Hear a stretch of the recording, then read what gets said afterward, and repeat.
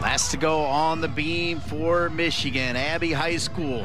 Her career high, Olivia Karras, is a 9.925. That would suit Michigan well. Abby has come such a long way to be so special and important in this beam lineup. She tore her Achilles before she came to Michigan. She came back, she competed her freshman year, she competed last year, and now she's anchoring this prestigious Michigan beam lineup. What an accomplishment for her. Ramler 9.95 for Minnesota on the bars.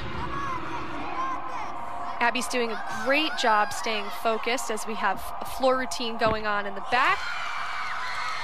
Such a strong series there. Notice how she puts her arms down after it. So confident in herself. And just the dismount for Abby Heiskell. There was another on your toes stick, just like Tiari Salas on bars, but fantastic.